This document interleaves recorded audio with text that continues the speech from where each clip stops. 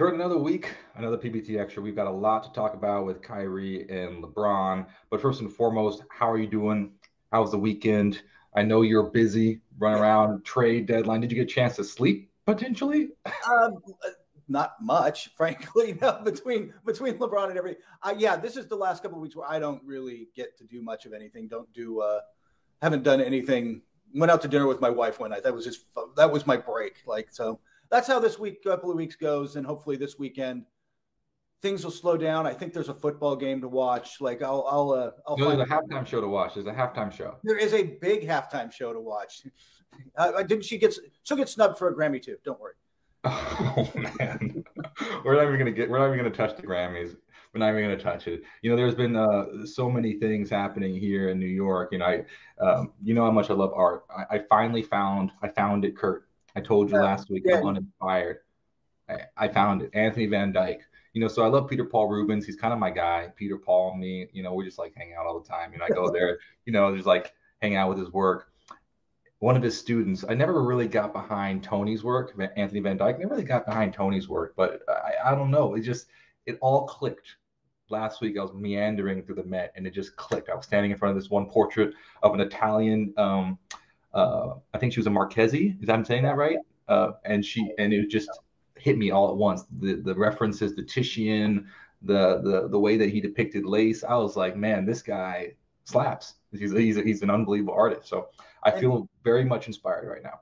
And it's impressive when you see, I know the Dutch masters and some people did this, when you've got to make your money doing portraitures of rich people, essentially, but find ways to put the artistry in there as opposed to even art. When I toured the Louvre, and I've got great stories from that one. We had this brilliant tour guide with a small group. She's like, look, we've got a lot of stuff. There were a lot of just craftsmen in that era. There was a lot of, when you get the Renaissance and the post-Renaissance, there were people who painted for a living, but there weren't a lot of artists. And when you find a true artist who can be brilliant within that somewhat confining structure to a degree, it's impressive. Absolutely. I completely agree. You think about like the commerciality. We don't want to get too esoteric here, but yeah, how do you become a craftsman and operate in a commercial environment? That's that's all of our conundrums. How do you make something beautiful that sells? And I mean, that's tough. That's very tough. I also want to say I've been listening to a lot of Duke Ellington. And he's a master at that. So, I mean, there's a great album called Masterpieces by Ellington, and I've just been listening to Solitude on repeat. In the last 37 seconds of Mood Indigo, Kurt, can we just talk about the last 37 seconds? I mean, talk about beautiful. Yeah. I think sometimes he gets overshadowed by the people who came after him, and Duke shouldn't be. Yeah. And, last thing, I've been watching a lot of news recently. I know, Kurt, you used to cover news all the time. I mean, my heart breaks for everything that's happening overseas in Turkey and Syria. Thousands dead because of the earthquakes. And it just, so our thoughts and prayers from PBT Extra go out to everyone affected over there. It's hard to read and hard to follow and hard to grasp the level of devastation. It's heartbreaking. And we have a lot to talk about, so let's just dive right in, shall we, Kurt? So, in the basketball world, this has been something that has been brewing for not just weeks, not just months. I mean, this has been coming into the season, Kyrie requested trade. And we were thinking, can he build up his trade value enough to warrant a trade? And that was a question you and I really had. Here's the details. Here's the actual proof in the pudding. Kyrie Irving traded to the Dallas Mavericks for Spencer Dinwiddie, Dorian Finney-Smith, a 2027 second-round pick, and 2 picks in 2029, a first-round pick, unprotected, and a second-round pick. So Dallas then gets Kyrie, obviously, and Markieff Morris. What are your thoughts on this trade? I've got a few of them, a lot of them, really. What's the first thought? We'll start with Dallas, where it's just a sign of their desperation, right? Like, this isn't a trade you make unless you desperately need to put somebody next to Luka Doncic, because not only are you not winning, and you're not really, I mean, he's 23. It's not like the LeBron situation where you're like, why are you wasting age 38? How many years left does he have? But you're always on the clock with a superstar, always. And Luka's he's had some off nights. He's had some nights off with injury. I don't want to say breaking down, but you can see the wear on him from this, and it's affecting the team. They needed help. This absolutely brings offensive help, and we can talk about on the court, but it comes at a high risk. I don't think you make this move unless you're desperate, but they both are, and they didn't give up James Harden level package, right? Like they gave up a lot, but because Kyrie is, let's say nobody wants to give him more than a 2-year contract after this because of the reliability concerns. They didn't have to give up too much. So I get it from their side, but I mean, Corey, is that a dance you would want to invite yourself to? No. So let's start with the positive. Kyrie did something that shocked me, despite the turmoil. That's the only word I can think of. Yeah, I mean, the only word, turmoil that has surrounded him and his tenure in Brooklyn, especially in recent months and the past season, for off-court stuff, not just, on-court, but off-court, to be able to build up his trade value to warrant this for what is essentially a 4-month rental, Kurt, is remarkable. Yeah. I mean, he's balling out right now. So in that sense, congratulations, Kyrie. That's really impressive. Now let's get into the actual meat of it. You're right. This screams desperate in every sense of the word. And I understand, Luka Doncic just signed a 5-year max extension. He's in year 1 of that, right? So I get that. And you tried everything. You tried Kristaps Porzingis. You tried to bring in Spencer Dinwiddie. You're like, okay, finally you found someone in Jalen Brunson, but you realize, okay, maybe we can't keep him. Maybe he's not the number 2 guy. We need a number 2. We need a real number 2. We need a real number 2. You have him, an all-star level guy, all NBA level guy in Kyrie Irving, but only for 4 months. And I think the long-term vision here, it doesn't make a lot of sense. Let's focus on this season. Is it a good move for this season? I think the answer is it could be a brilliant move. Like if Kyrie can stay healthy, if, he understands that it's Luka's team, which Jason Kidd was very clear is like, hey, look, this is not 2 alphas competing. It's Luka's team. If they're only 4 games back from the number 2 spot. So, I mean, if they can actually go pretty deep in the playoffs this season and manage the turmoil that Kyrie brings just for 4 months, I mean, this could be a pretty brilliant move, but I think the cost of this move will be catastrophic for the Dallas Mavericks. They're going to take years to recover from this move. I think it's going to be cataclysmic, just like we saw at Brooklyn. They built everything up around Kyrie and KD, and it's now it's just taken them 4 years to get back to pre-KD and Kyrie scorched earth.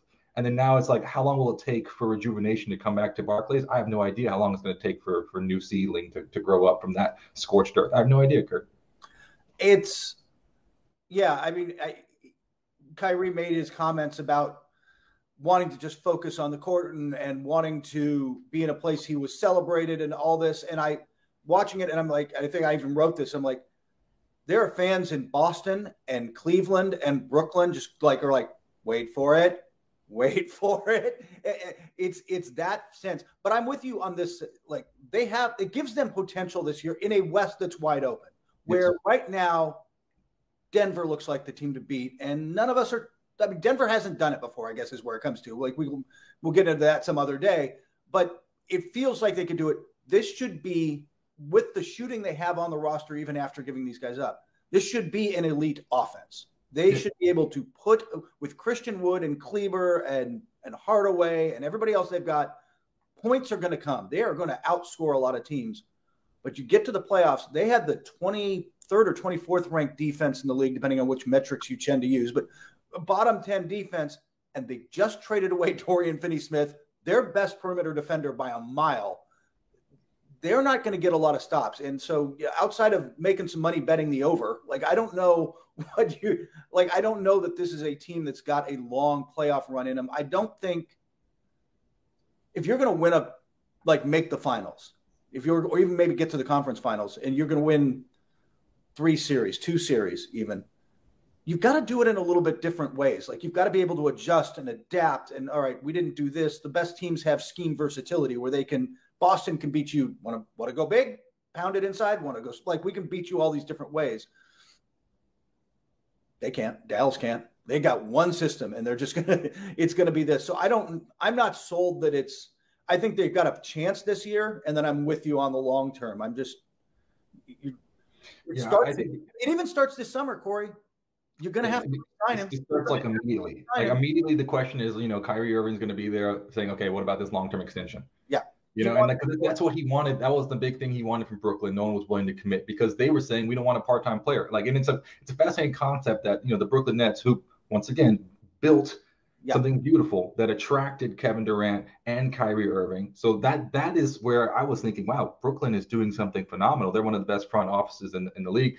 They brought in people to build a whole team around. It turns out that was a very, very, very, very, very unstable foundation to think that all three of their superstars, all NBA, future Hall of Famers, right?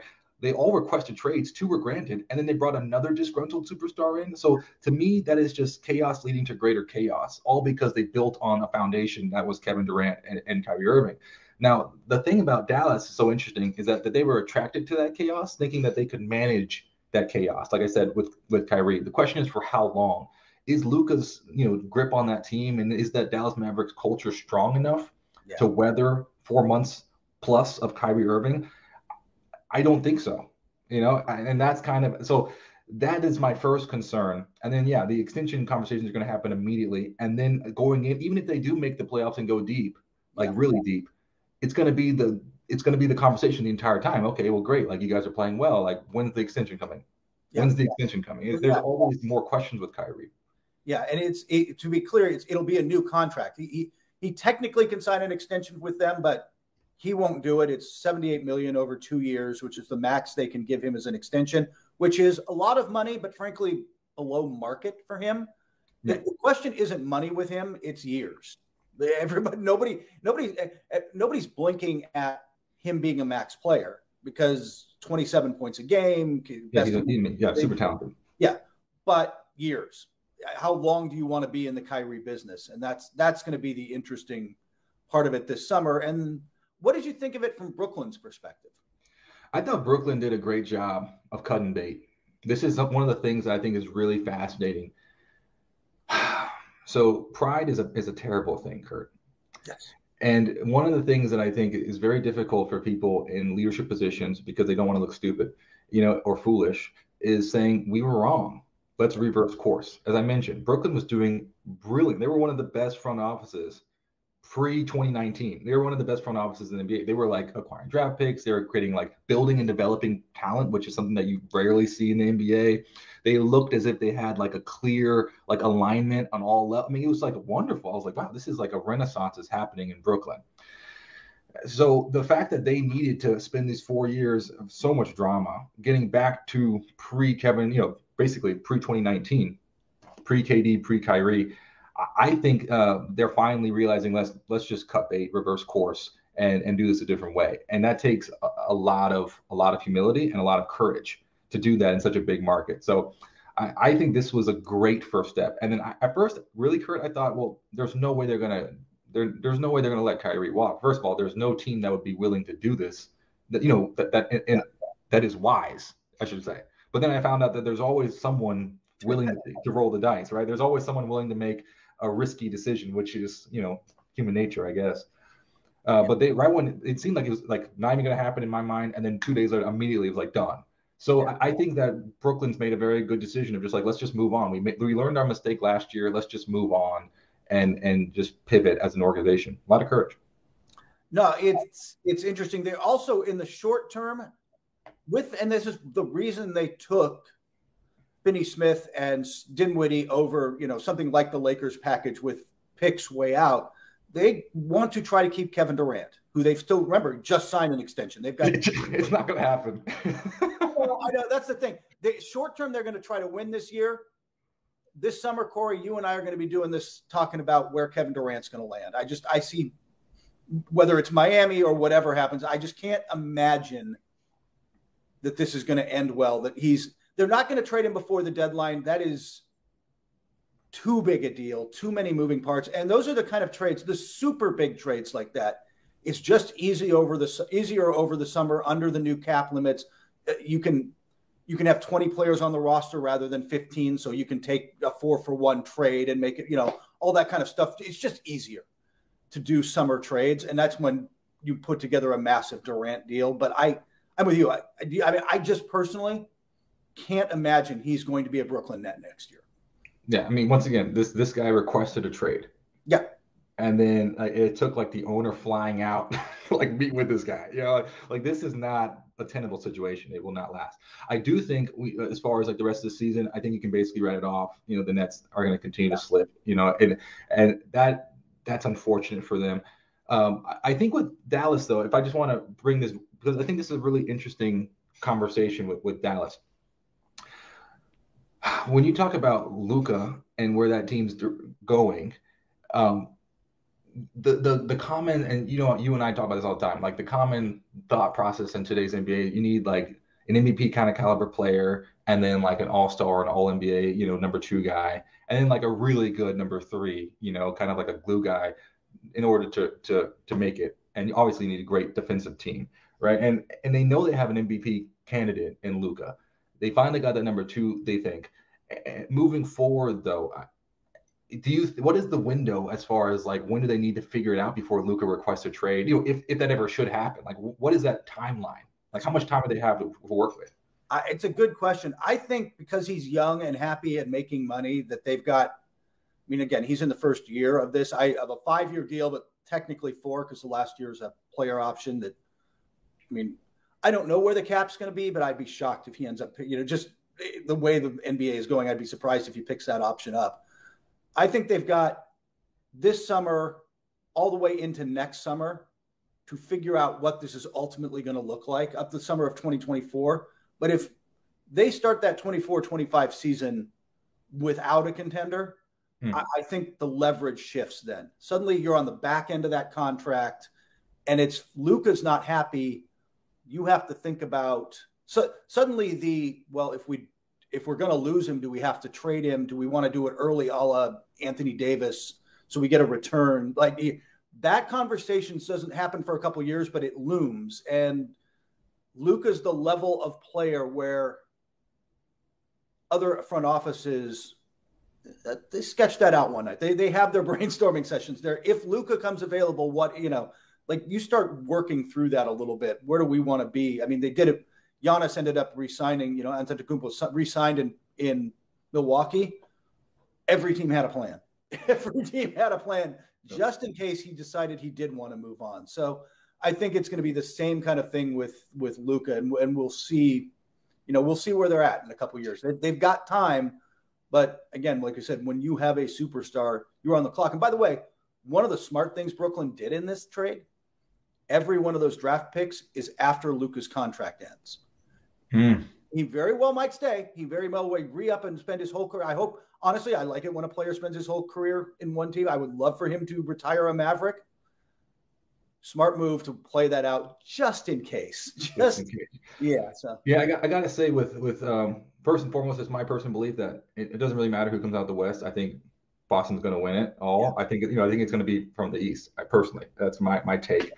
So I think this season, like I said, a desperate move for no avail, in my personal opinion, just more drama.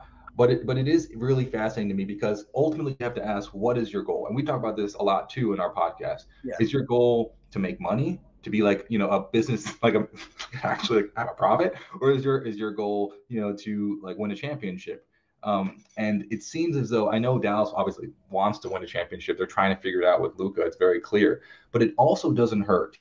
It also doesn't hurt to have everyone talking about Dallas now, not only because of Luka, but also because of the theater that follows Kyrie. You end up having, almost like a Broadway show or like a Las Vegas residency. You have that kind of attention on you where you're getting national TV games more often too. Everyone wants to see how this will work out for the last 4, months of the season, maybe go further in the playoffs, get some more ticket revenue. Like this isn't a bad thing as far as like a business standpoint of like, this is entertainment, and having Kyrie and Luka together that's a pretty good ticket. That's how we can decorate your apartment, Corey. We're just going to get you one Kyrie jersey from every stop during his career, and we'll just line them up on the wall. What about all my Spurs jerseys, man? Like, I gotta have space for my Tim Duncan jersey. But yes, so let's talk about Kyrie. So in my jukebox, of Yes. course, I this mean, whole thing is about LeBron and Kyrie. So I picked a song by Bjork. Um, it's called Human Behavior, and I'm just gonna read some of these lyrics because I feel like that would be the best. And I'm just gonna. So here it is. These are the lyrics to Human Behavior. If you ever get close to a human and human behavior, be ready to get confused. And me and my hereafter, there's definitely no logic to human behavior, but yet so irresistible. And me and my fear can, and there's no map. I mean, that to me sums up Kyrie's career, but also this current moment. Like, I have no idea. I'm very confused all the time. There doesn't seem to be any logic, but he's so is irresistible. Like, his gifts are just beyond, they're otherworldly. they are, by the way, the Bjork, the biggest rock star ever out of Iceland, I believe. Yes. I say, And an avant-garde superstar, by the way. yeah. I mean, She's on like everyone's favorite, like your favorite avant-garde artist, like mood board has Bjork on it. yeah, and I think inspired one of those artists who inspires a lot of other artists. Really kind of works well in those circles. Yeah, that's actually a great selection, and the eclecticness of Bjork kind of fits with Kyrie too. Yes, very eclectic. So we already talked enough about Kyrie. Let's talk about LeBron because this is like a crazy moment, where we get to see. I know there are a lot of records, and I love to hear your thoughts about what record matters and like what role does that have in legacy truly. Um, but he did it. Like, he passed Kareem, and this is in my personal opinion, a record that is perfectly, epitomizes what LeBron James is all about, which is longevity, like sustained excellence, Yeah, planning. Like, this is one of those records you got to kind of plan. Like, you have to, like, just like Kareem was doing yoga, like LeBron has, like, as an 18-year-old has to think, okay, I'm going after 20 years in the league. How do I do it? This is one of those kind of records. Um, but I think I had to bring in folk superstar and one of the best American writers ever, Bob Dylan, into the conversation. Um, and it's one of the greatest songs by him, in my personal opinion, called "Gotta Serve Somebody," because it doesn't matter how many records you have or how many Hall of Fame, yeah.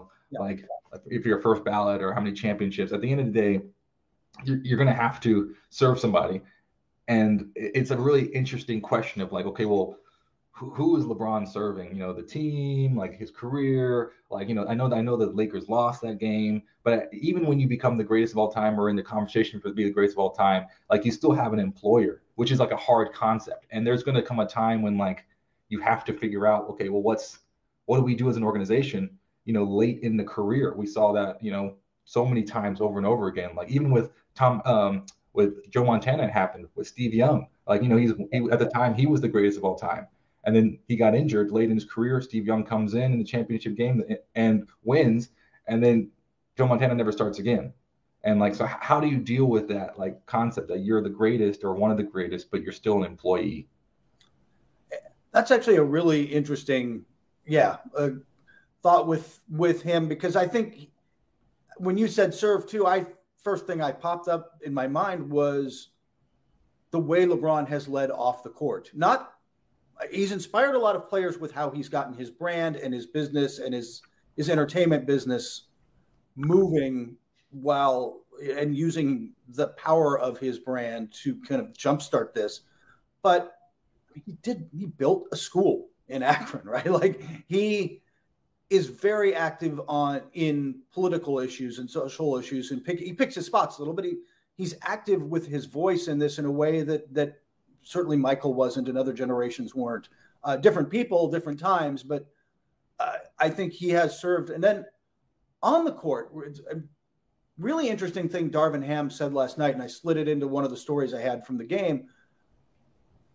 They were asked about, look, he's kind of a playmaker, right? LeBron's serving his teammates when he's out there more than attacking and scoring first, right?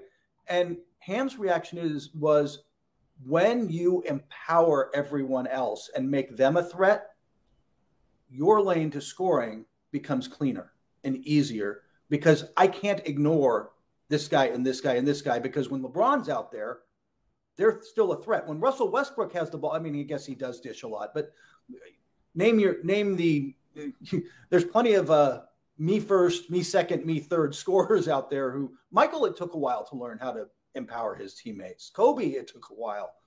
And some browbeating from the veterans on those Lakers to learn how to empower his teammates. But you can't win unless you get there. LeBron kind of came in with that attitude, didn't he? Yeah, I mean that's I think is indicative. He's a pass first guy. Yeah, but so it is an interesting conversation when you think, well, when you are the focus, of course, like this is just like basketball 101. When there are two guys on you. When you collapse the defense, there's one open guy. This is just an allocation of resources problem, and anyone who's interested in logistics or like, like they'd be able to say, okay, well, we have to, what do we do? We don't have enough resources. So yeah, I think that's a really interesting read on the song too. But I just think about this question of like legacy, because the biggest question around LeBron James, is where will he fall, in the greatest of all time conversation. And I know for me, that is not a worthwhile conversation, just because the greatest of all time, Kurt, it's like, well, what does that even mean? Like, are you the greatest champion of all time? Like Bill Russell, are you like, are you talking about greatest, dominant of all time? Like, Will Chamberlain, like how many records does he own? And like, there's no one who'd even, like, he was clearly the most dominant player of all time. Are you talking about like, like the prodigy of basketball? That was Kareem. Kareem was a prodigy in high school and college. And so it's like, there's so many different ways you could define that question. So that's why I mean it's not like a worthwhile conversation, in my personal opinion. But when you're obsessed with this concept of legacy, I don't think people realize that even legends have to serve somebody. Yeah. And at the end of the day, like, you're a slave to the game and the history of the game. And LeBron's very clear that he's a basketball historian.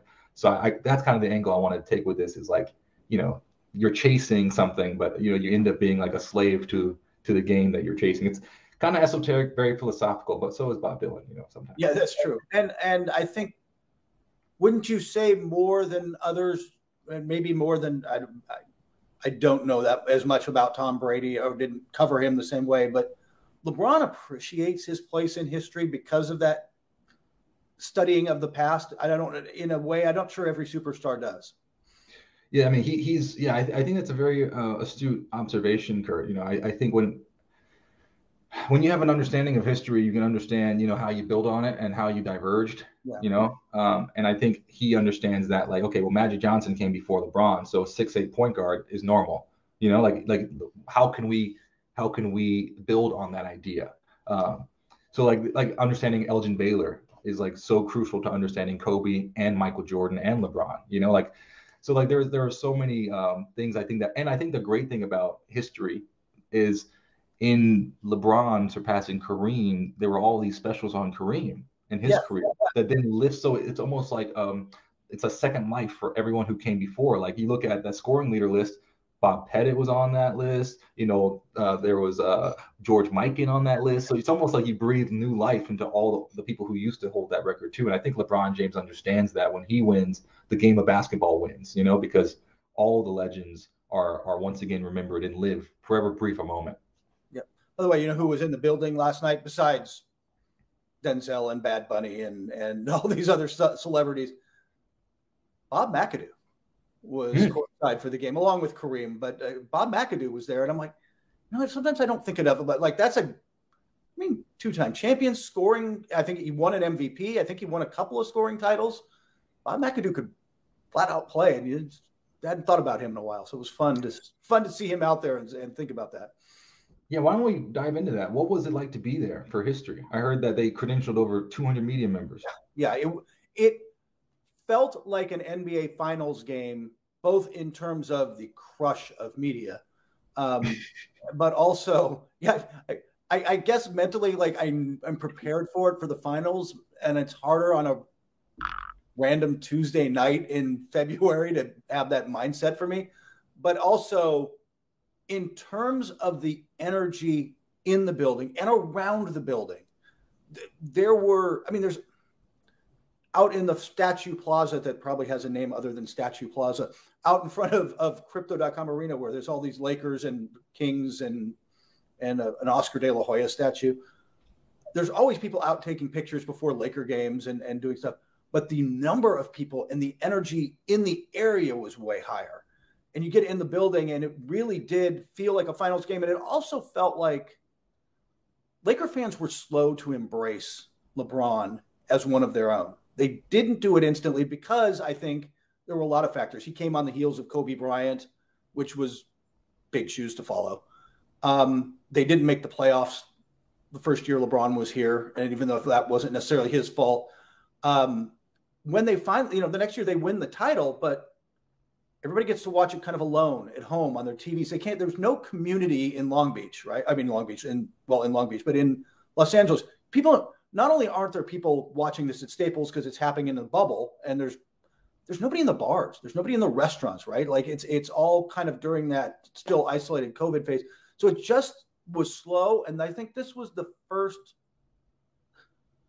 maybe the most recognizable moment where LeBron was embraced by Lakers fans. The energy in that building to kind of put himself back in that pantheon, even though he'd won a title and done all this other stuff.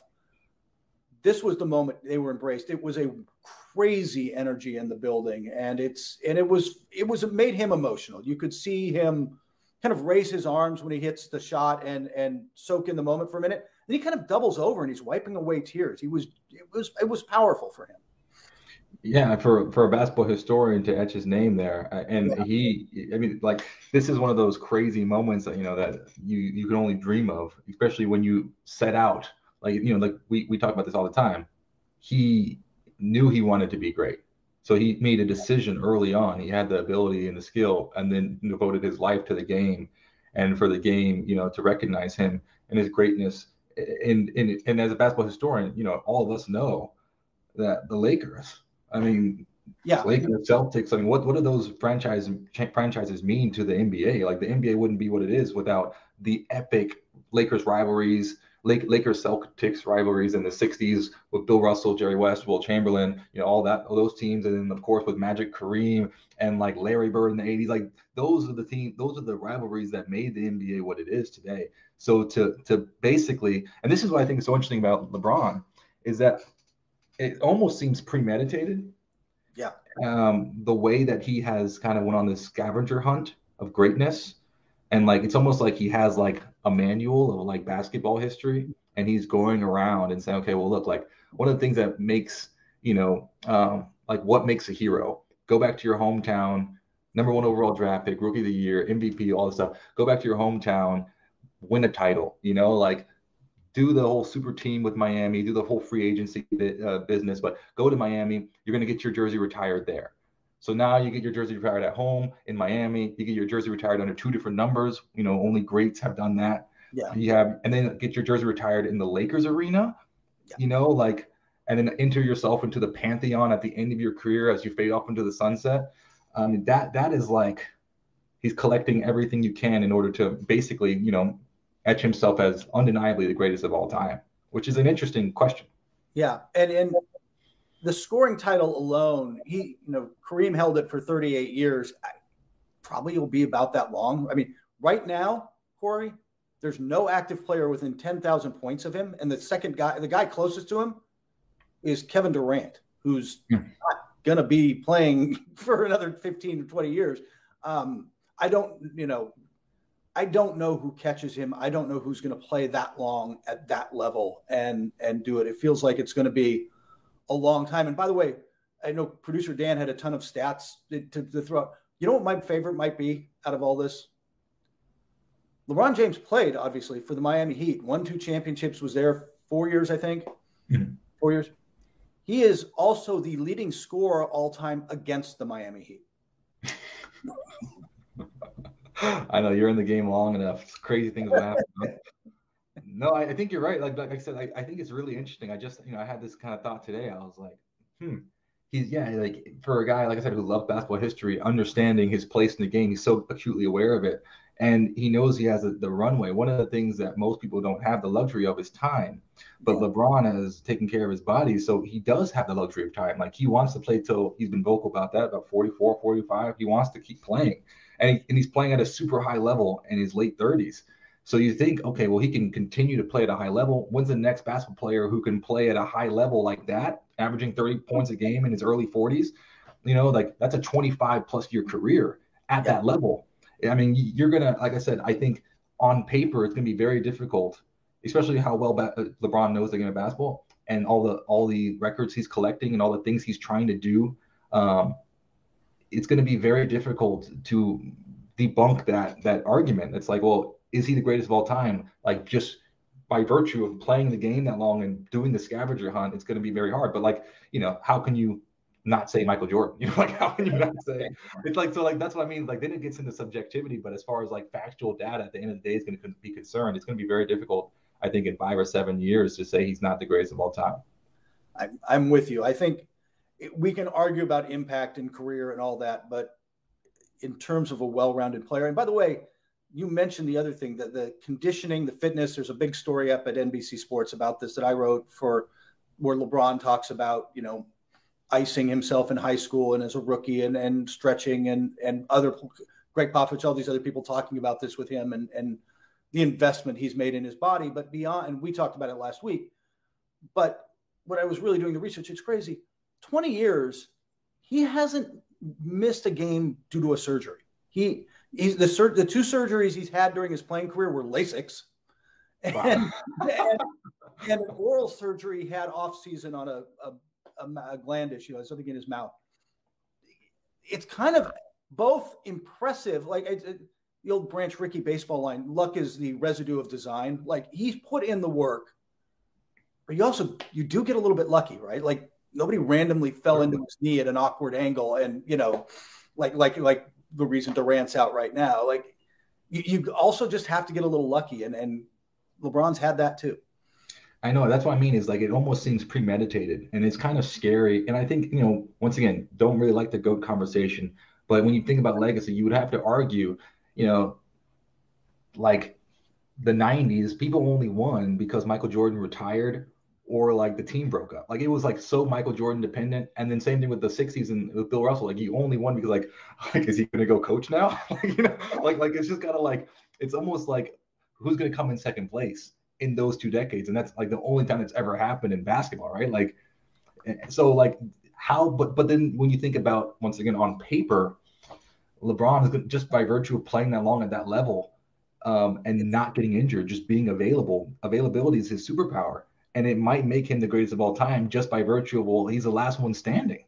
And that's a really interesting conversation that that I'm sure a lot of barflies are going to have for decades and decades to come. It's just, it's a very interesting one.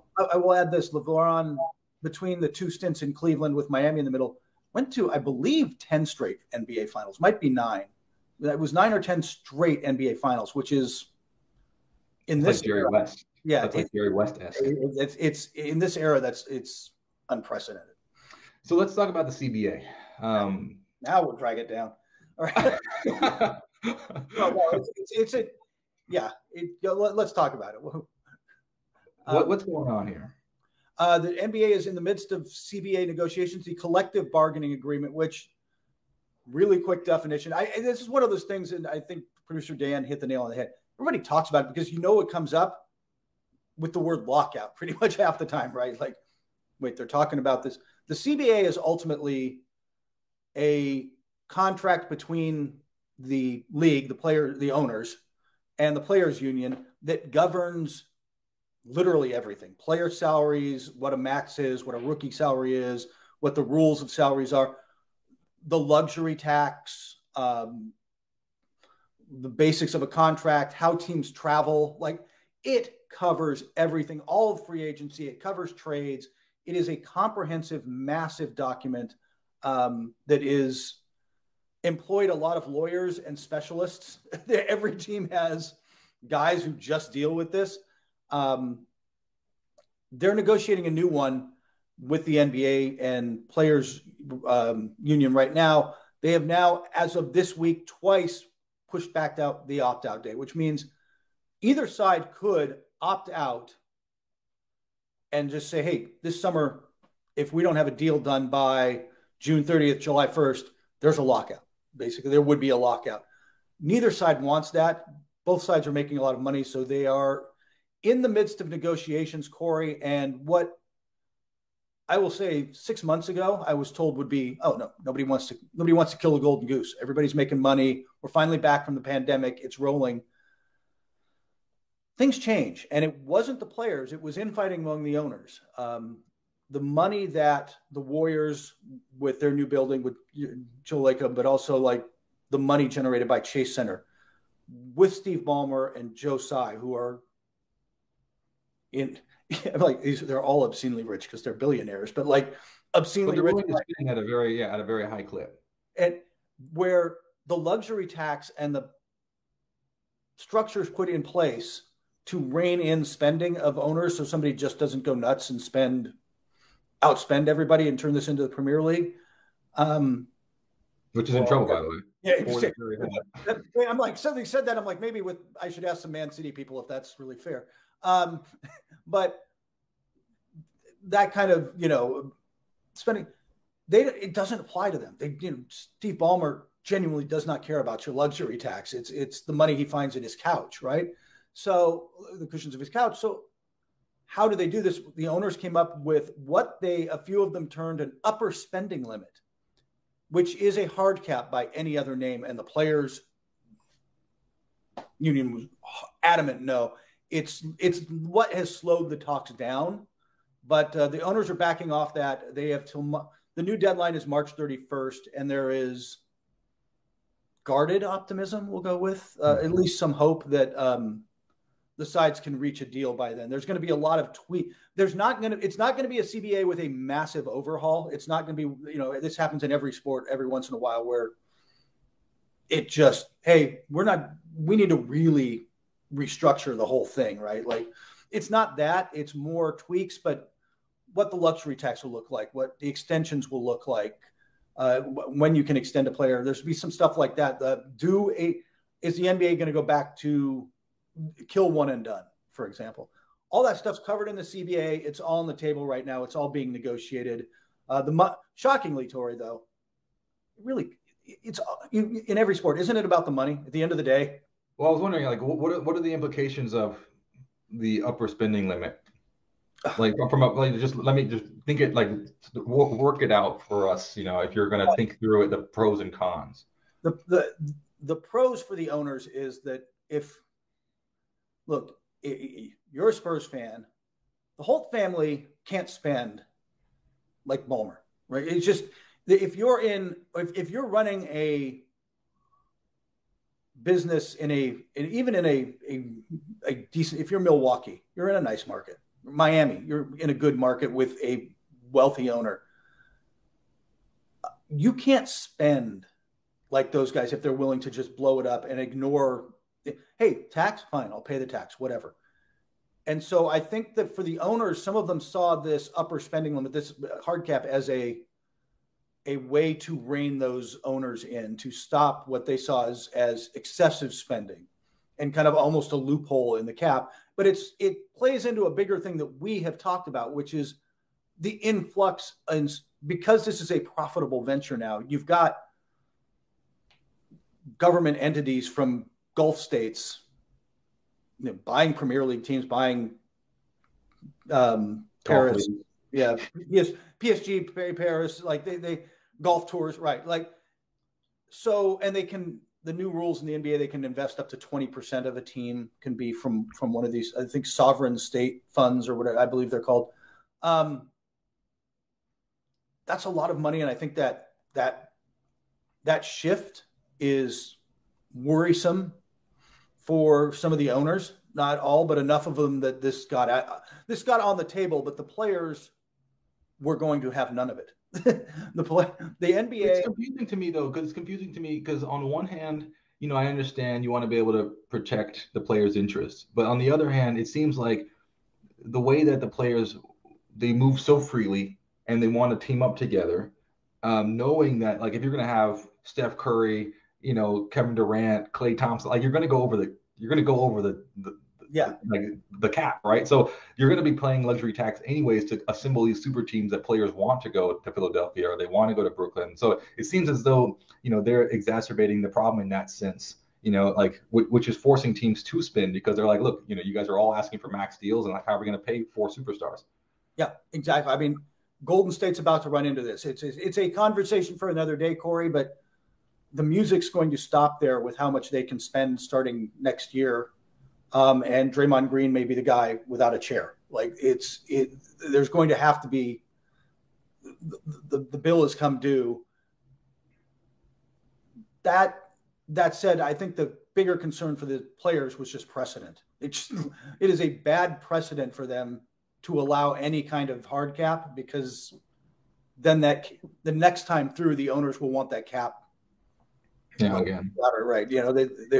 They'll tighten that bench. So I think that for them, it's a precedent, and the owners have ultimately backed off enough, but there will be changes. And I'm not tied in enough with, I don't run with billionaires.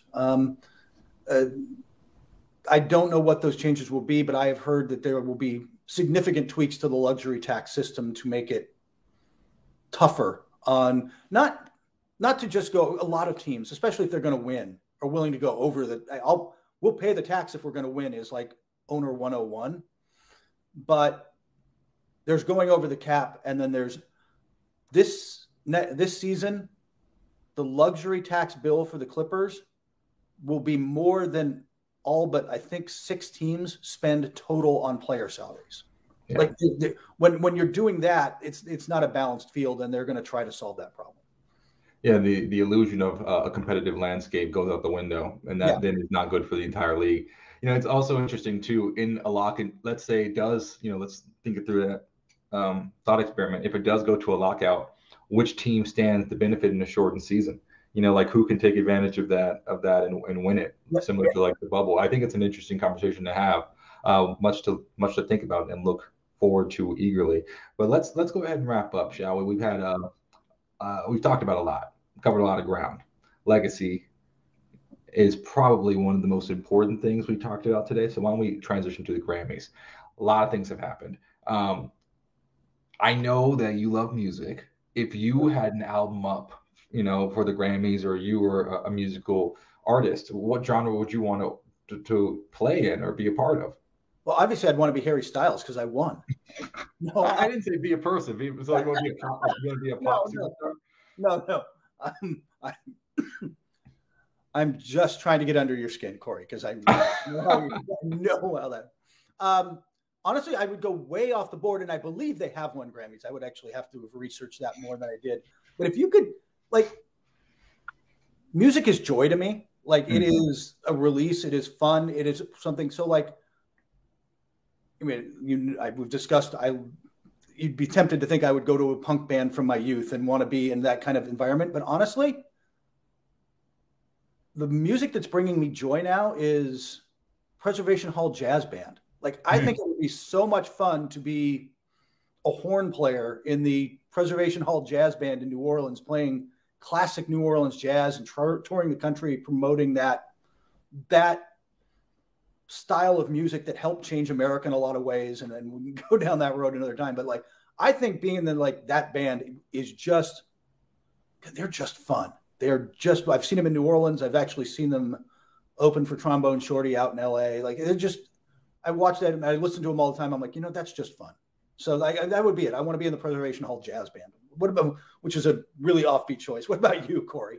Yeah, I think I would go similar. I would go very similar in the sense that, jazz is just black folk music. I would go folk music. I would like to be a folk musician. I think folk is like all music, like really great music. I think it's some sort of folk music. So that's what I would choose. I don't know what type of folk music, because I said that like there's so many different types. Maybe I could create my own folk music, like a new folk. But yeah, I would do folk, certainly. It's appropriate for a guy who brought Bob Dylan into the conversation this week. And with that, let's wrap it up. So it's been a pleasure. If you want to learn more about what's going on and be abreast of all the trade deadline, don't you have a ticker, like a tracker or something? Yeah.